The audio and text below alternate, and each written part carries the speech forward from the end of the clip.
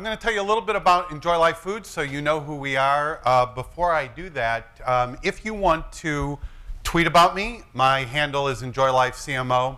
I do a lot of speaking at industry events, and some of the speaking events that I go to, they have screens on each side where they show the live Twitter feed, and it's always fun because I'll look over my shoulder and it says Enjoy Life CMO sucks, this is really boring, and then I still have to finish the whole talk. So that's not happening here, so you can say whatever you want. I won't read it until tonight. And then if you want to link in with me, it's Joel Warady. Don't ask me why the second A is there. Someone put it there, and it's just pronounced Warady. So let me tell you a little bit about Enjoy Life Foods so you know where we are. We are a $45 million food company. So in the grand scheme of things, we are a relatively small company when you think of all the big companies that are out there. And our specialty is that we're in the gluten-free, allergy-friendly space. So if you're like me, you read a lot about gluten-free and it's becoming kind of boring, right? We're tired of hearing about gluten-free. It's in the press all the time. Here's some stats that I will share with you, and I'm just going to shift this slightly. There you go. There are only 3 million people in the United States today that have celiac disease, and there's 22 million people who are eating gluten-free for other reasons. And so that's a total of 25 million. So if you think about that, for 25 million people, we're talking about gluten-free a little bit too much, and there's way too many brands. What we have always focused on at Enjoy Life is the additional 75 million people in North America who have food allergies and intolerances. So the market that we focus on is 100 million people. By the way, your food allergy gluten-free lesson is going to end in 3 minutes. It's just to give you some background.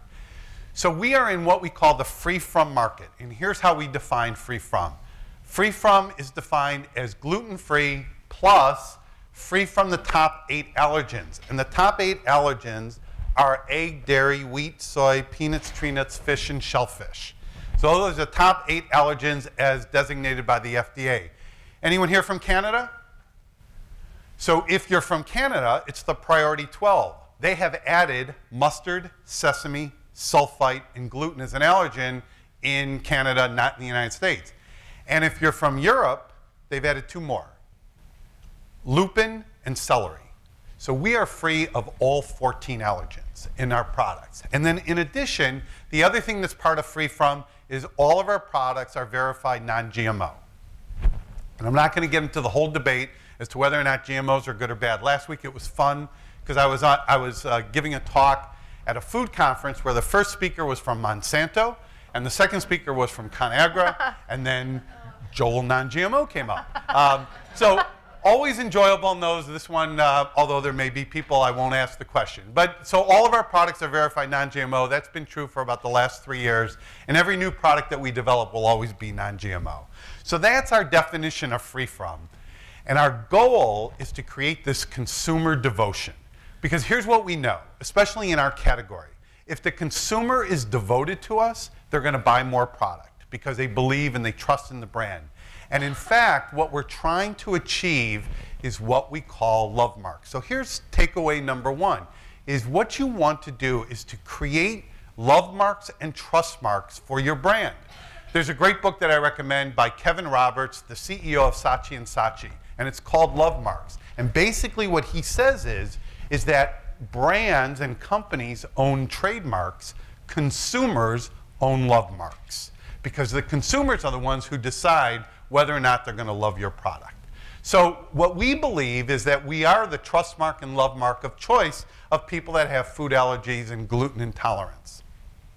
So back in January of 2011, we changed our whole marketing strategy. And one of the things that I should state, and this is a good time to state it, is that everything that I show you today is exactly what we're doing. And by the way, I'm going to show you some things that we're doing wrong and that we can improve on because we're not perfect. And I'd be lying to tell you that I get all the credit. In fact, I get very little of the credit. The team that does this is all sitting right there in 1, 2, 3, 4, the 5th table. Carolyn, Casey, and Katie, just hold your hands up so everyone can see them. So this is our whole marketing team. It's the 4 of us, and I'm only there half time because I'm chief sales and marketing officer, so I spend my time on sales. So what you're going to see is it looks like we're doing all this stuff, which we are, and we're doing it with 3.5 people. So when we changed our consumer-centric strategy, what we decided to do was to put our consumer in the center, which you might think, hey, that's just natural. But most people put their customer in the center, and here's how we differentiate it. Our customers are people like Whole Foods and Mariano's and Jewel, but our consumer who buys our product. So if there's retailers in the room, I'm going to say something that's a little bit negative. We are customer agnostic. What we're concerned about is our consumer. We want our consumer buying our product. Where they buy it from, that's up to the retailer. That's up to the retailer to offer some value-added service. What we'll do is we'll drive traffic to the store, but not necessarily your store. So when we created this, we put the consumer in the center, and then you can see that we build content around it, social loyalty, print and digital advertising, digital path to purchase, which is what we're going to be talking about today, and then face-to-face experiential. So, you know, when people are talking about the third screen, and you hear a lot of people talking about the third screen, what we say is we have to totally change the way we're thinking about that. Because it's not about the third screen. It's what we call a one-screen world philosophy, which is the screen that's in front of you. So someone may start on their laptop and then move to their tablet and finish up on their Android or their iPhone. But companies that are thinking that they need to have a mobile strategy or a tablet strategy, they're thinking about it incorrectly. It's just digital. And here's the funny thing. So if you look around the room, you see kind of different groups of people. So you do have a few people who are my age. And when you have people my age, we think of digital as this thing. Then we've got a lot of people who I watched just right before I came up, and this isn't knocking anyone, but people were doing their Gmails, and people were tweeting, and people were, one person was making reservations on OpenTable, and you know, you're multitasking. So you're used to that. But the people today that are 15-year-olds and 18-year-olds, they're not even thinking. They're just living. And as marketers, those of us who are marketing, that's who we have to think about. We have to be thinking about those people who are just living a digital life every single day, and they're not thinking about going digital, and they're not thinking about what screen they're on. So we always focus on the screen that's in front of them, whatever it might be. And one of the things that we suggest is that you stop worrying about what you should be doing digitally and start worrying about what your consumers are doing. Focus on what they're doing and then change and change how you're doing it. So one of the things that we look at is we have a digital first posture, but not necessarily a digital first strategy, but a digital first posture. And we focus on that because that's the way we think we can reach people on their path to purchase. But here's another takeaway. It's a mantra that we've been using for years, which is think digitally, but act analog. So it's what we try and do all the time. Now here's the funny thing, right? This is a social media conference, and we're all sitting here analog. Why? And why isn't, is Hope in the room? Good. Why isn't someone periscoping this to everyone back at their office who didn't pay the fee? But they could, and it's going to happen. And if it's not happening, we have to worry about it. Why will people go to conferences? Now, they'll go to it for the interaction and the networking and all that, but the world is changing. And so this whole digital first posture, you have to offer that value added via digital. And if it's through path to purchase, you know, how is that going to be value added?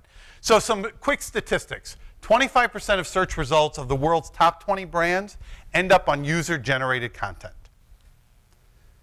So one of the things that we always say is, you know, we talk about these love marks and these trademarks. So as a company, we own the trademarks. We don't own our brand. Who owns the brand? The consumers. They'll tell you what the brand means. The brand could be something completely different. And so if you think about it, that all of this content that users are generating, that's where searches are going. And that 25% figure continues to grow. Here's a really tough statistic. So 75% of all consumers polled say they don't trust what brands say in their advertising. Now think about your own life. You trust what other people say more than you trust what the brand says. And here's why this happens. In fact, 90% of all consumer decisions are due to a positive recommendation from someone that they trust. But here's the weird thing about someone that they trust. So think about the last time you bought something from Amazon. Is there anyone in this room who's never bought anything from Amazon? One, cool. So I just got to tell you, is there anyone in the room who works for Amazon? All right, so I can tell you this. So Amazon is a customer of ours, and my wife's in publishing, and my wife works for Hachette. And anyone who's following knows that Hachette and Amazon were in this war last year. So I wasn't allowed to talk about Amazon in the house because my wife was in war with Amazon, but Amazon's one of our big customers, and so boxes from Amazon would show up at our house because I buy from Amazon, and it just drove my wife Heidi crazy, and that has nothing to do with my talk today, but I just thought I'd share it. So here's the interesting thing about this trust. If you're buying something from Amazon and you see 3 negative reviews, you won't buy it. And you don't know who those people are. But they're people. They're not brands. And so those 3 negative reviews stop you from trying that product. So it's weird how we'll trust strangers more than we trust entities that we know. Another example of that. So I fly a lot for business, and inevitably I'll be in an airport and I'll be sitting down in the seat, and someone will come up and they'll have their backpack and their computer, and they'll put on the seat next to me, and then they'll say, "Excuse me, are you going to be here for a few minutes?" Right? And I say, "Yeah." "Will you watch this?" Now, they don't know me, right? What if this is my scam? What if, right? What if I dress like this to sit in airports to steal computers? But why do people trust strangers more than they trust entities that they know? And it's just the weird thing that they do. So as a brand, we know this. And so we build platforms to allow people to share stories so that people will trust those stories. So 3 more sets of stats before we get on to showing you exactly what we're doing. 81% of consumers receive advice on a product purchase through social media. So it happens quite a bit. 77% of online shoppers use reviews to make a purchase decision. We just talked about that. And over 40% of companies use crowdsourcing to come up with new ideas. Now, we do this quite a bit. So we'll ask people. Sometimes when we were working on packaging before, we put up a couple different iterations of packaging, and we ask consumers to give us feedback. Which one do you like better? Sometimes we'll ask, what products would you like to see us develop? We're introducing 5 new products that are coming out actually next month. And those products, part of the reason we launched those products is it came up #1 on a consumer survey when we asked them, what would you like to see us develop? So, crowdsourcing, not only is it a way to get new ideas, it's a way to engage. So you heard people earlier today and this morning talk about engaging with your consumers. Crowdsourcing is a great way to get people to engage, and we do it quite a bit. So Jeffrey Hazlett, who is the former CMO of Kodak, I wonder what year is going to happen when I have to start explaining what Kodak was. But Jeffrey Hazlett, the former CMO of Kodak, once said, "It's not about the eyeballs and ears, but it's about the hearts and minds." So a lot of people will ask, how many followers do we have? Here's what I'm going to tell you. Don't worry about it. What you want to worry about is, how engaged are they? How much are they becoming part of your brand? And that's really what's important. So I want to share how we're using mobile as part of our strategy, starting with Pinterest. So the interesting thing about Pinterest is our lowest followed social platform, but it's one of the highest referrals to our website. And here's why. Because Pinterest isn't about how many people are following us. Pinterest is about how many people are sharing our story on their boards and how many people are following them. So this whole idea of consumer devotion, Pinterest lends itself really well to that. So as you can see with Pinterest, whether it's our site or some of our consumer sites, they will post different photos of different. This is a consumer site who posts on Pinterest because she likes our products. She does a lot of different things with lunch boxes and different people borrowing our photos, borrowing our content, and posting on Pinterest. And we make sure that everything that we do is mobile optimized. So Pinterest is a big referral to our website and mostly to recipe pages. So we're going to talk about recipes in a few minutes, but let's talk about Instagram. So Instagram, this is our Instagram account, and when we took this screenshot, we were at 8,100. I think we're actually about 8,800 today. We were late to Instagram, and so we're playing catch up with Instagram. It's one of those things that I'll tell you we weren't doing right, and we're doing much better. But I want to share with you the strategies of how we use Instagram. So one of the things is that our consumers post on Instagram, obviously. And as you can see, this is someone named Esther Trevino, typical Instagrammer. She's got 90 followers. And Esther, in the bottom center, posted a picture of our chocolate chip cookies. By the way, that's our old packaging. It's gotten better. And if we go into it, you can see it's a bigger photo. So we did some research, and one of the questions that we wanted to know is, why do people post photos of packaged product on Instagram? And here's what we found. We have no idea. Right? Why do people do that? It's a box. Who would take a picture of a box? But people do all the time, every single day. And so we love people like Esther because they're sharing this information with other followers. Yes, it's only 90 followers, but they're sharing this information, and it costs us absolutely nothing. So on our site, one of the things that we did differently is, as you can see on these photos, they're kind of artsy.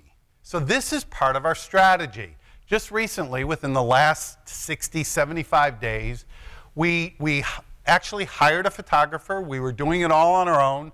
We hired a photographer at a relatively inexpensive rate and said, try and make our products look a little bit more artsy.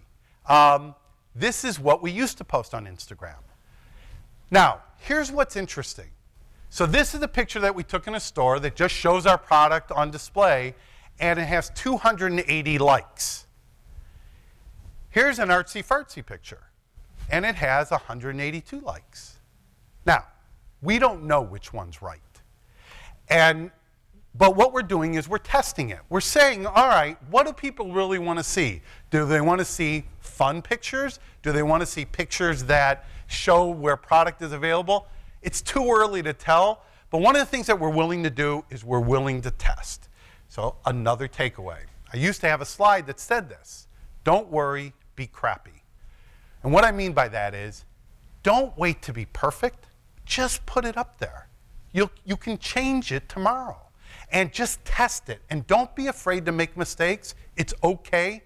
Look around this room. Here's what I'll guarantee you. No one in this room is an expert with social media. It's way too new. So try different things. And that's what we're doing on our Instagram. We also tend to own a position. So in this case, we're using a hashtag #EatFreely, and we own that hashtag. And these are all people who are posting different pictures using the hashtag #EatFreely. So hashtag strategy is really important to us, as is our mobile Twitter account. So without spending a whole lot of time on Twitter, as you can see, we tend to post different photos. We will post product photos. Sometimes we'll post team photos. And you can see Casey and Carolyn there. Katie was up in Calgary during that photo. So mobile's really important, and it helps us build this community. And so our community is, we have over 250,000 people who have liked us on Facebook and who are following us, and we consider this all part of the path to purchase. It's connecting with people, whether it's my Twitter account, which has a totally different strategy than our corporate Twitter account. And so the different strategy is, on my Twitter account, it is a window into the company. And on the corporate Twitter account, it's more about the company itself. and not my views of the company. And that is a strategy that we determined. Okay, so where does it leave us before we get into mobile a lot? You can see as we run through the numbers, and as I said, these numbers are a few weeks old, but you can see it's a growing social community. Here's the other thing I will share with you. You can't do everything. So you'll notice there's not Google Plus on there. There's a lot of social areas. YouTube is not on there because we've not been good at YouTube yet, so we're missing that. And you can't do it all because if you're sitting in a conference like this, how do you know? Should you be Instagramming? Should you be Vine? Should you be Periscoping? You won't be able to pay attention. So just choose what's working for you and then stick with it. I will tell you one that's missing up here that I think, we talk about it internally. Snapchat really concerns me. And those of you who are in the room who are in your late 20s and say, I don't get Snapchat, ha ha. Now you know how I feel, right? Because this is what's happening. It just keeps changing. And I think Snapchat is potentially one of the next big areas for brands. But you never know. Because how many of you know what Secret is? So Secret was like Yik Yak, and Secret had raised $100 million and went out of business last week. So not everything that raises money and that gets these crazy valuations is going to succeed, and it's hard to know which ones, and that's why you want to experiment. All right, so what happens with people when they're shopping in mobile? Well, 55% of shoppers we know use their smartphones when they're shopping. Another stat is that 41% of shoppers are asking for mobile ads that are location-based. And one of the things that you're going to see is beacon technology. And beacon technology is when you walk into a store and you're walking down an aisle and your phone beeps because the beacon is sending out a message specific to that aisle or to your profile.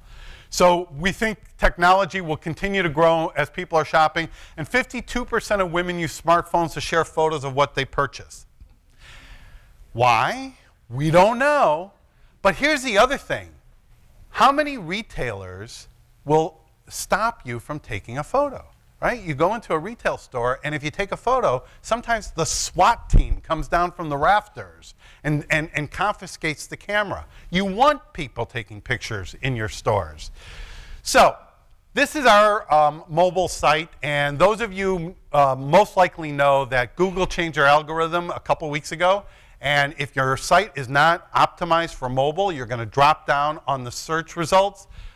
Fortunately, we had changed our mobile site about 6 months ago. And so we're fully optimized for mobile. And you can see that, we make it really easy for people to utilize mobile. And one of the things that we're working on is how we add video to mobile. So I want to share a video with you that we just produced.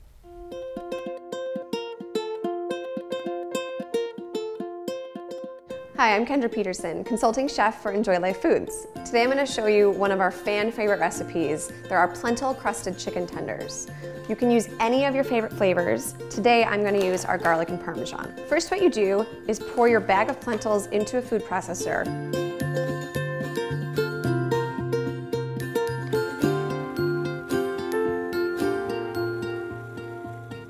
So you just take your chicken, get a little bit of a coating in your allergy-free mayo, and then just cover it with the crushed lentils, just like you would with breadcrumbs. Pop it on your sheet tray, and then continue with the rest. So they're all coated in their lentil breadcrumbs, and we're just gonna pop them in the oven for about 15 to 18 minutes at 400.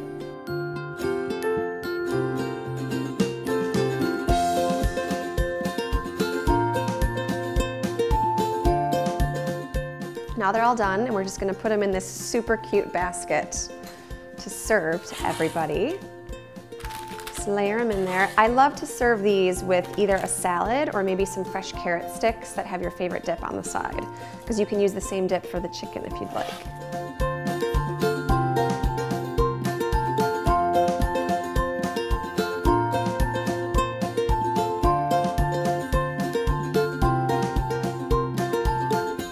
Was that not the cutest basket you've ever seen? So, but here's the thing about that. So a couple things that I want to share with you. That's actually one of the first videos that we've done in this series. How many people, and you won't hurt our feelings, how many people think, oh my God, when is this thing going to end? Okay, a little long. Someone asked earlier in one of the other sessions, I think it was to the speaker from Wilton, how long should a video be? That was only an hour. That was only a minute. That was a minute 47 seconds. But it just goes on forever. Why? Because the attention span of people watching on their phones is going to be really short. So that's one of the things that you want to keep in mind. Now, we developed this video to be used in other ways, and we'll show you that in a second. A couple other things I'll share with you about this video. This video costs us $800 to produce. We did it in her kitchen. It's Kendra's kitchen. You can see Kendra didn't dress up. You know, she's got her chef's jacket, and she wore her pair of blue jeans. We had no special lighting. We had one person doing the camera. And this goes back to my don't worry, be crappy. Just throw the video up. It doesn't have to be perfect. Well, unless you want a perfect video. And then you have to hire a videographer. Everyone know that he's got a cheap option as well. So, and then learn how you can repurpose the video. So that same video, here's the video repurposed for Instagram.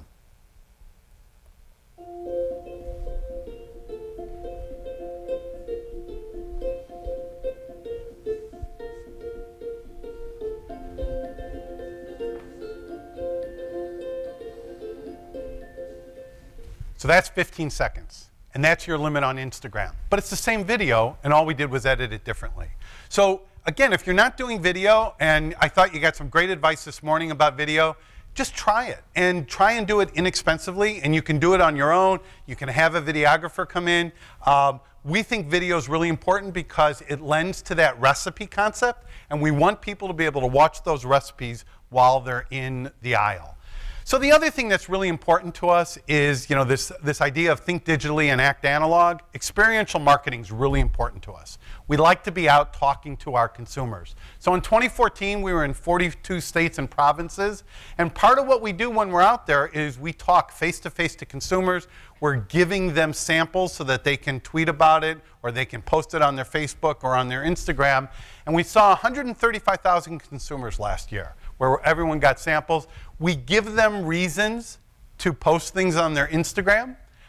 So that's our photo booth at some consumer events where we have these thought bubbles. As you can see, we're not shy about branding because it's all about branding.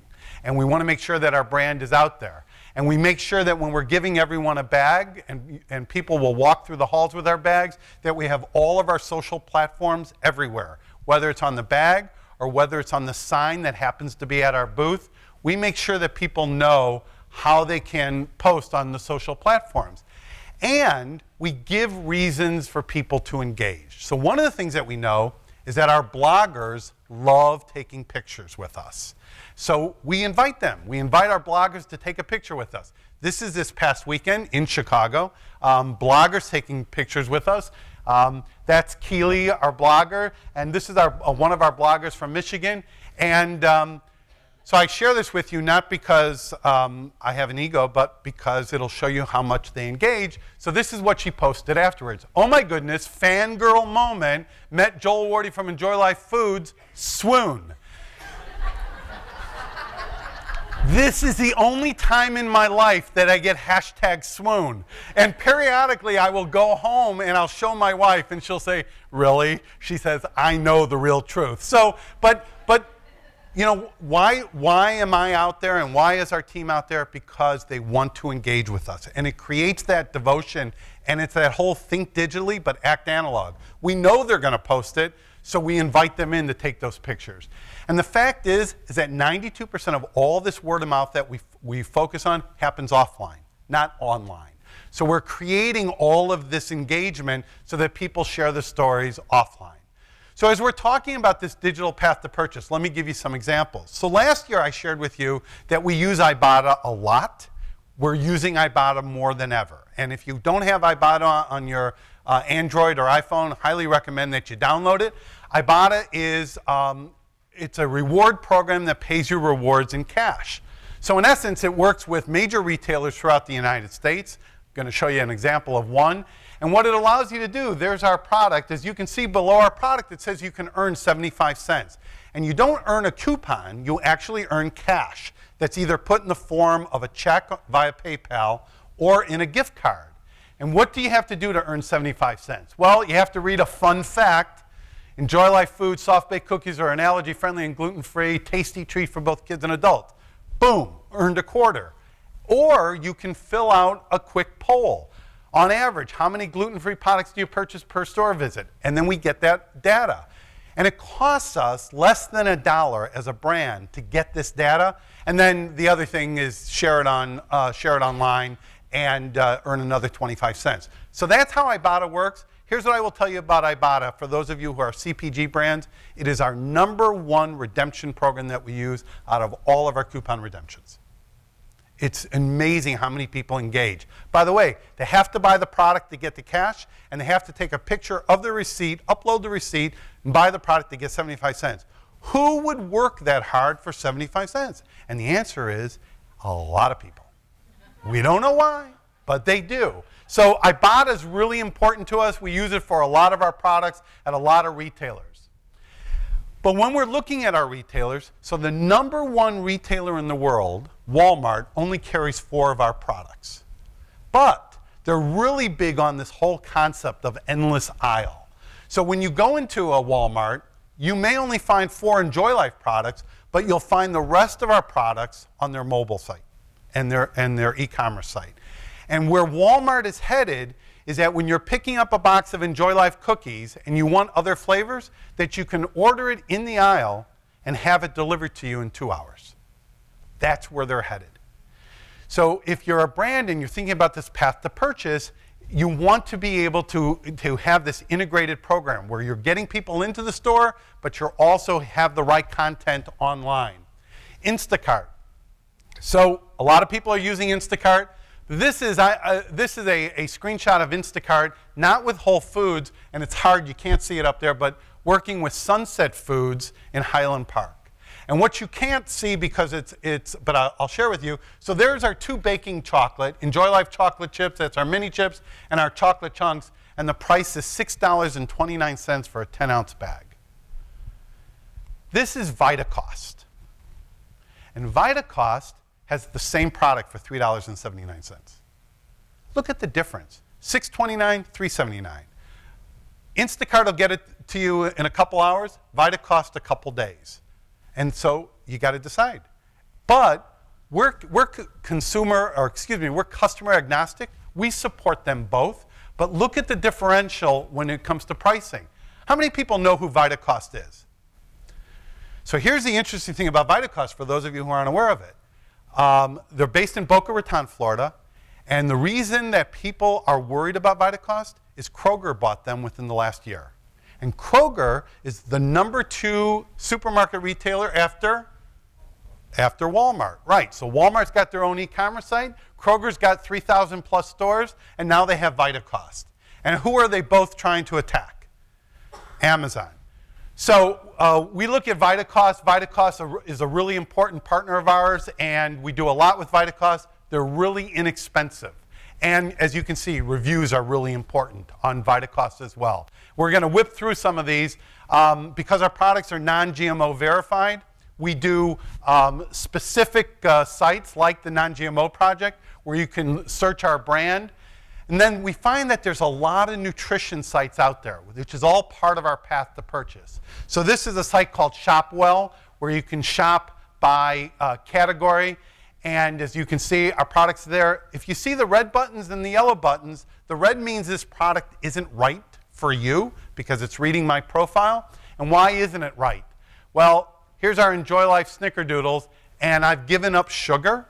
And our products do have sugar in them. So it's telling us, yeah, it's whole grain, it's low saturated fat, it's low sodium, but there's added sugar. Doesn't mean the product's bad, but people are using sites like this. And so as Enjoy Life, what we look at is, all right, how do we optimize a site like Shopwell or a site like Find Me Gluten Free? So again, we're just trying to give you some examples.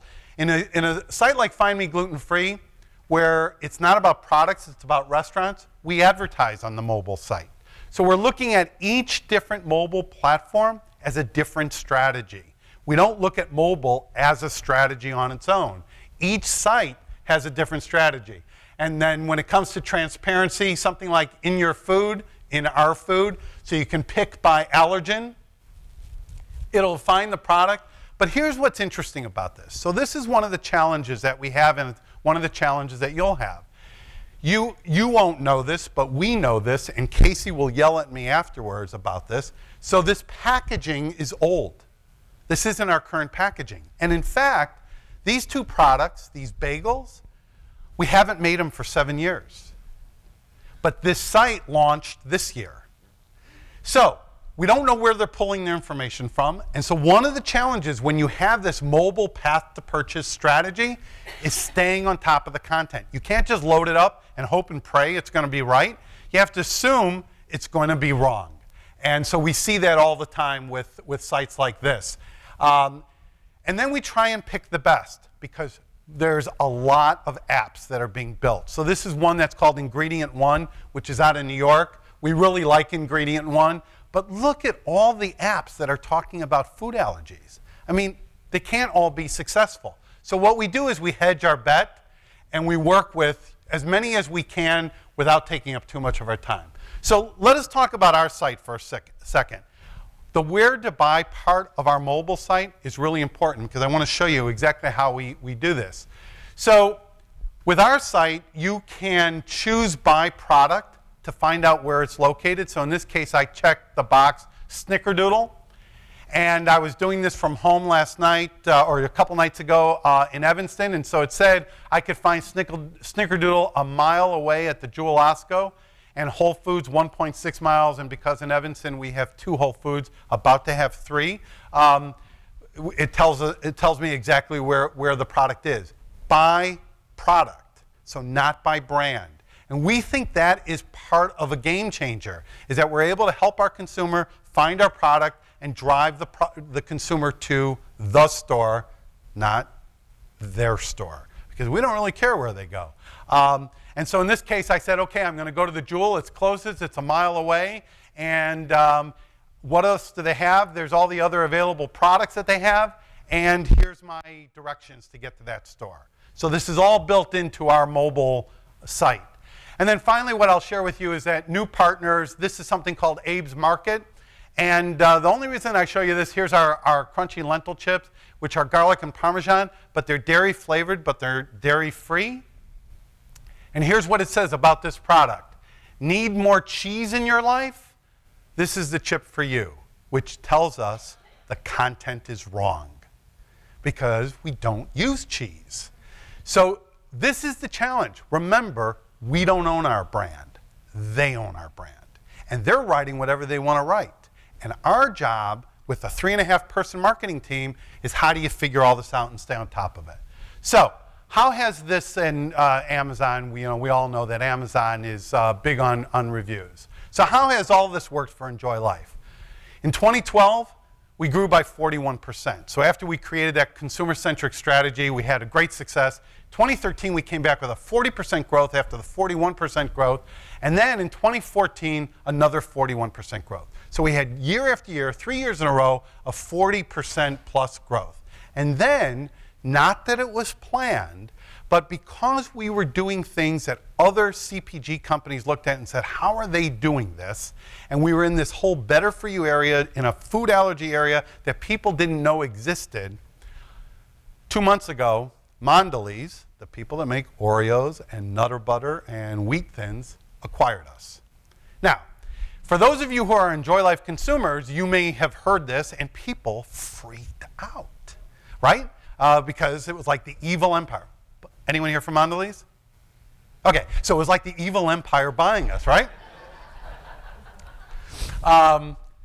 But here's the reality. What we saw this is an opportunity to create a revolution from within. Because all of our products are verified non-GMO and they're staying verified non-GMO. And all of our products use no artificial ingredients and they're staying that way. So we could stand on the outside and point fingers at the big companies of the world and say you're doing it wrong, or we can become part of the solution and help them see how to do it right. And to Mondelez's credit, what Mondelez said was, whatever you do, if someone from Mondelez calls you up to tell you what you should do, hang up the phone. Don't listen. So we're operating as a standalone company. We're still Enjoy Life employees. We're all still there. And we're hoping that we can change the way a company like Mondelez does business. So that's what we're doing at Enjoy Life. I want to share for the last few minutes, I want to make you a little bit uncomfortable. I want to share with you what you should worry about. So anyone here from Gillette, which is now owned by Procter & Gamble? No? Okay. So this is typical razor blade, right? This is the Gillette Sensor, I don't know, Fusion Pro Glide, 5.5 star, whatever this thing is. And when razor blades are sold, this is the way they're sold, right? You get a display in a store and you hope and pray that someone who walks by this will buy this product. But there's disruptors all around us. So this company came out called Dollar Shave Club. And Dollar Shave Club is a disruptor. So let's see what Dollar Shave Club had to say. Hi, I'm Mike, founder of DollarShaveClub.com.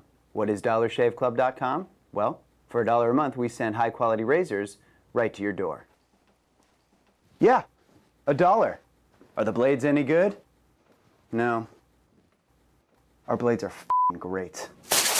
Each razor has stainless steel blades, an aloe vera lubricating strip, and a pivot head. It's so gentle a toddler could use it. And do you like spending $20 a month on brand name razors? 19 go to Roger Federer. I'm good at tennis. And do you think your razor needs a vibrating handle, a flashlight, a back scratcher, and 10 blades? Your handsome-ass grandfather had 1 blade and polio. Looking good, pop-up! Stop paying for shave tech you don't need. And stop forgetting to buy your blades every month. Alejandro and I are going to ship them right to you.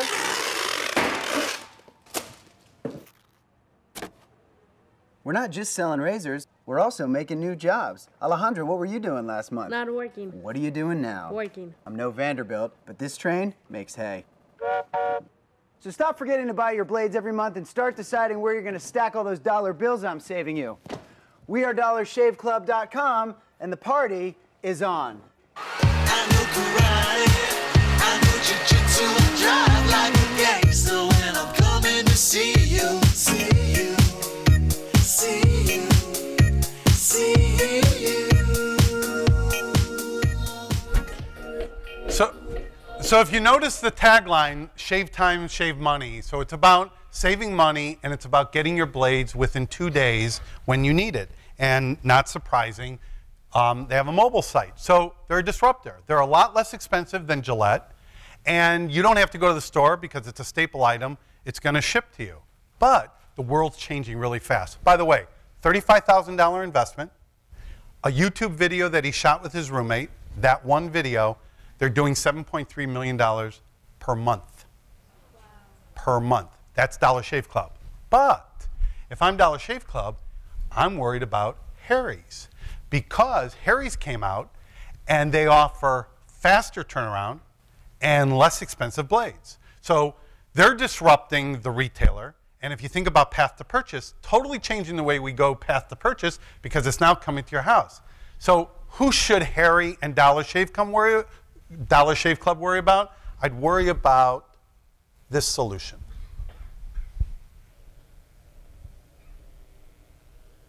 "30-minute delivery."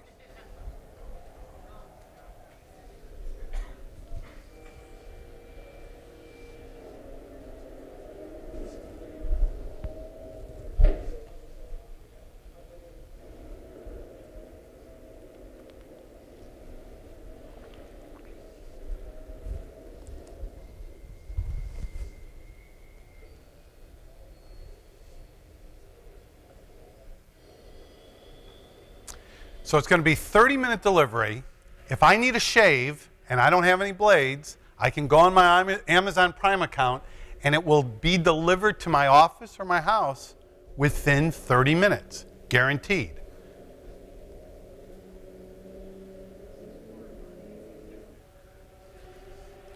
How many people think this will never happen?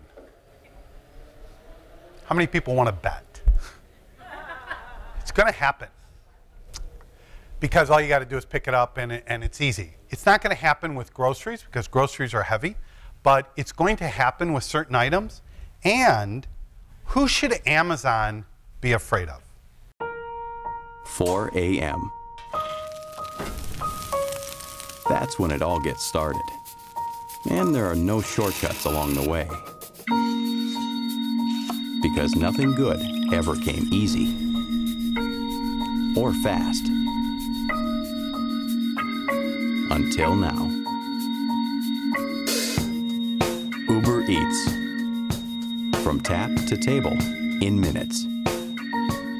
So for those of you who are sitting here who use Uber, don't do it right now because we have a couple more slides, but if you look on your Uber app today, you'll see Uber Eats is added because you are in the range.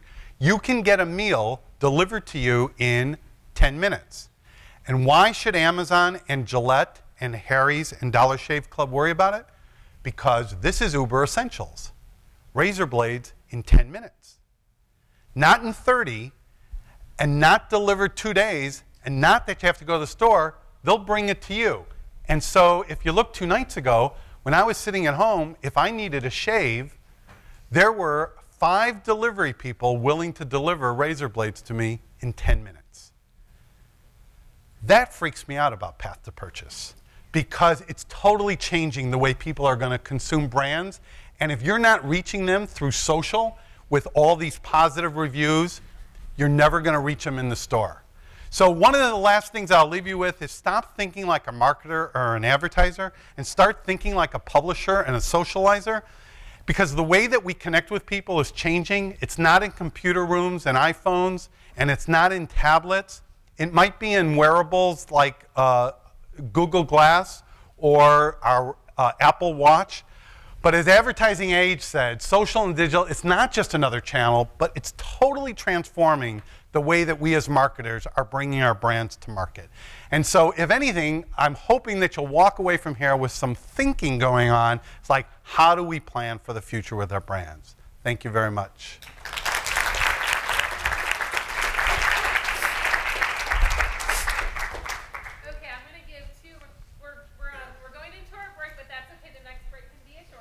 I thought it was okay since we sponsored it. It's our food. That's okay, so you have the right to not get through it a little bit. That's fine. But do we have any questions? Okay. And we're probably all full. I'm still full from lunch. One comment first. I think you're right about Snapchat. There was an article in the New York Times this week about Snapchat doing the election, a whole program on elections with partners, so it's going to change things too. My question is, you said one screen. Do you include the television in that? We do. I mean, there are certainly people who are using the television. I think mass marketing on television is crazy because it's, I mean, unless you're someone who's got a product that absolutely everyone can use. I used to own a toothbrush company. Mass marketing is perfect for that because everyone brushes their teeth, hopefully. And on the last day that you live, you're going to brush your teeth because you don't know that's the last day you're going to live. So that lends itself to TV, but I think traditional TV, it's going to go away. Things like Apple TV, et cetera, will take over. But we do consider it one screen. And I want to go back to one thing you said about Snapchat, and that is, one thing I learned in the last week, and we're going to look at do we need to change, is Snapchat finds that if your video is vertical versus horizontal, you have a 5-time chance of people finishing the video. It's just interesting. So, and if you remember our cooking video, it's horizontal. So now we have to look at, do we shoot it vertical?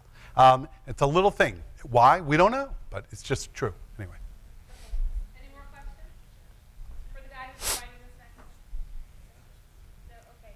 Good. So, thank you very much. Thank you.